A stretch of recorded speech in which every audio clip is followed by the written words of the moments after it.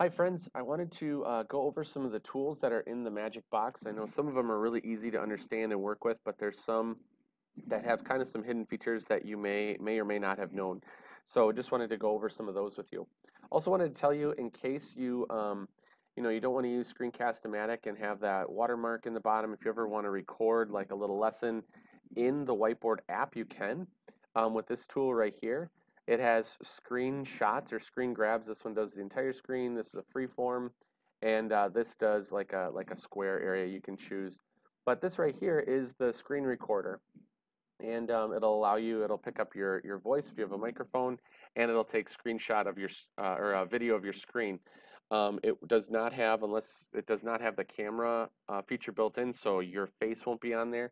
But I'm guessing most of you will probably be okay with that anyway. So screen recording tools right in there. But I'm going to go to the magic box down here and to the tools up top here.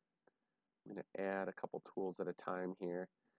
So we have a clock and a stopwatch. Now you can move the clock where you want, kind of in the middle, and then on the outside you can expand the clock so it's a little bit larger too in the screen. Um, right here, it's set to the current time, so it's actually like the actual time of day right now. This is the button that helps you get back there. I'll show you that in a little bit. This is the time shuffler or the time randomizer. So if you wanted to ask a student, what time is this? And then they say, and then what time is this? You can do that with that little shuffler. And this button just gets rid of the numbers or puts the numbers back. And like I said, this will take you back to the current time. I have written them and asked them if they could add a feature to be able to use this clock like a Judy clock, where when you move the minute hand, the hour hand moves with it. So we'll see if they end up adding that in the future, but I felt like that would be kind of a nice thing to have too. So this is just like a timer stopwatch, but it allows students to see time to the hundredths of a second. And so you can, if you want to let that run and show kids how that time works, you can stop it, you can pause it and keep it going. This will clear it and start it over. And then this will allow you to set actual like timer if you want as well. So if you want to set it for 1 minute, then you can, and it'll play. Sorry, I did it for 1 second. Sorry. So then it'll do a little beep too there. So that's the clock and the kind of stopwatch timer tool. Go back to tools once. I'm going to add the ruler, the square, and the protractor. We're going to get crazy here. So nice thing with these, you can move them where you want. The ruler, you can rotate. Oh, sorry, you can rotate the. Supposed to be able to. There we go. You can kind of tilt the ruler if you want it at an angle. This will show you the angle that it is currently at, so you can swing both ends down. There's arrows at either end that allow you to shrink or enlarge the ruler. And then this button flips it from centimeters and inches to top and bottom. So you can adjust it that way as well. And then one other thing that you can do with all of these, you'll notice that I have my marker tool here. But when I get to the edge, it turns into this little pencil. It allows you to trace a straight line. So if you want to make a 6 centimeter line, and you can do that on any of these. That's kind of a nice feature too. So the square you can rotate. You can also expand it, make it larger as well. It's similar to the ruler. Protractor has similar tools here. This allows you to flip to a full 360-degree angle measurer here, and you can also, rotate, expand, and then one thing that's neat too is even on this protractor, it'll allow you to draw angles by tracing the edge here. So if I wanted to draw a 30-degree angle, there's that 30-degree angle, but even cooler is if I toggle this little button here, and now I draw a 30-degree angle. Check this out. Boom, it shows you like the actual kind of wedge of that angle. So now you can write the amount in there and show kids. Kids can see that too. So that's the ruler, the square, and the protractor tool in there. So let's go in and dive into a couple more here. Let's put the compass and the calculator in here.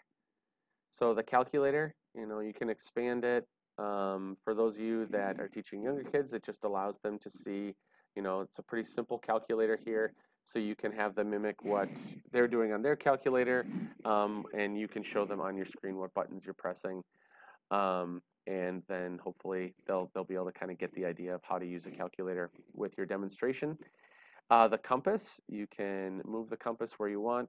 You can stretch it out to make it um, the radius that you want here. You can flip it, so if you want to start on this side, you can. This just allows you to move it in or out, allows you to move it. This allows you to rotate it without drawing, but if you click on the tip of the pencil here and drag it around, that will allow you to draw your circles using the compass. And then you can get out your ruler, you can measure and do the different math things you're going to do with that. So let's get rid of that. So that's the calculator and the compass. I know we're going fast here, but I just want to show you just a few things here. So this is the kind of a coordinate grid tool. You can expand it using the lines on the side here.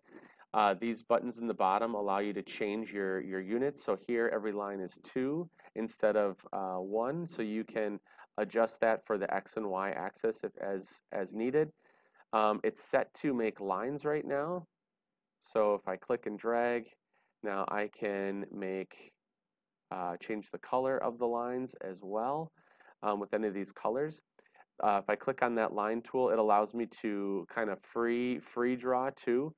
And then this is the eraser tool, so if I want to erase a line, I can as well. This allows the background to become more or less transparent if you want that. This gets rid of the grid, and this right here gets rid of the numbers in case that's getting it too crowded in there. But one cool thing is that if you draw your lines and then you adjust the numbers, it will adjust your lines that you've drawn to move with the unit adjustment here too. So you can move the tool, exit out of the tool. Now this compass, I'm not sure how useful this will be, but if you're doing things with direction and maybe degrees or measurement, you can do that using this compass tool. It'll tell you how many degrees you're moving and how many degrees are in a compass. So if you're doing stuff like that with maps and compasses, you can maybe check that out too. Let's go back to the magic box, the tools, and let's go add both of the. Let's add that one for now. So this allows you to do your own handwriting. So if you've got a stylus, you can write. I'm just using the mouse right now, but it changes your handwriting into text, and you can insert it right into your board there. You could also use the text tool if you're just doing something simple. But the neat thing about this is it will do it recognizes symbols as well. So if you I'm trying to draw that. Anyway, so it'll recognize mathematical symbols if you draw them too. So if I let me try this once. So if I do 79 degrees, see it recognizes the degree, but my handwriting isn't good enough on here using the mouse. So you can add different things in there using this math input panel. So I'm going to get rid of both of these though. So the other tool I want to show you next is this is kind of a unique one, but it allows you to expand it here so you can see a little better. But it allows you to add a question and even upload an image into it. And then what you can do is when you click the light bulb, it'll flip it and you can put the answer right in the slide. So if you want to put something that's built in that maybe students are reviewing with, if they you want them to use it on their own laptop, they can. So that's kind of a unique tool that if that's helpful, you can, it's kind of like using it as a flashcard in a way. So that's, it doesn't give names over the tools, but that's this one right here, this little flip card here. We'll do the dice tool and the zoom tool here. So this is like a magnifying glass. You can adjust how much you want it to zoom in or out. You can adjust the size of the zoom tool too by dragging on the outside rim here. So that's the magnifying glass, allows you to kind of zoom in. The dice tool, this is a pretty cool tool if you're doing things with maybe probability or chance. If you click on the dice, it'll roll a random number. You can add dice to it. You can take away dice. You can change the color of the dice. You can add multiple squares of dice if you wanted to do 3 different groups here. So if I wanted to add another one, I could add another one in here as well. So you have, 2 sets, and you can, play against each other if you want. So again, this just gets rid of the background here. But anyway, and you click and it'll roll all of them at once. So you can do things with probability using the dice tool there as well. All right, we're almost to the end here. Thanks for sticking with me. This is the spotlight tool. So this allows you to kind of highlight a certain thing. I know I should have put something on the page here. Let me just do that, and then I'll add the spotlight tool just so you can see it.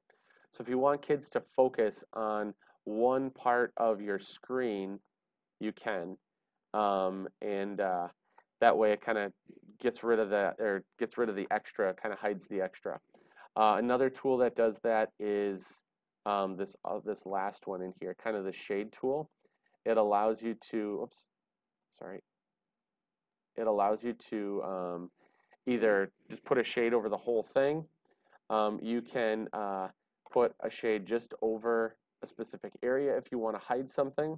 You can expand it to fill up the whole screen if you want, but if you wanted to just hide something, this is the default. You can change it to whatever picture you want in the settings here, but again, you can, if you want to like have a big reveal of something, that's the shade tool that's in there. I'm not sure how useful that will be, but it is in there. So again, play around. Let me know what you find out, but those are some things, some new things I found out with some of those tools. There's a lot of things you can do with them.